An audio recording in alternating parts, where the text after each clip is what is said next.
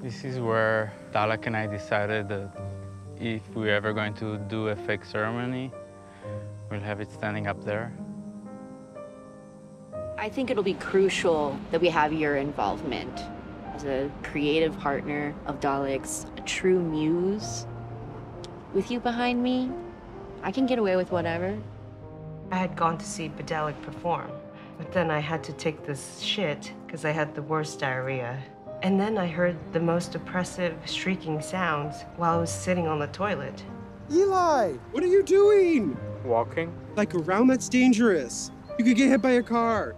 The book made me think of you. Is it possible to find a home without settling in a place? You can be honest with me. I have always loved that one giant denim shirt that Bdalak had. Can I have it? I'm thrilled that she's enthusiastic about my work and that she's showing up to support it. I also do think she's kind of deranged right now. He was arrested, I guess, for civil disobedience after he burned an Israeli flag at the Pride Parade in Tel Aviv. Oh, so he's homophobic and anti-Semitic. And he didn't join the army. I think he went to jail because of that. Oh, God.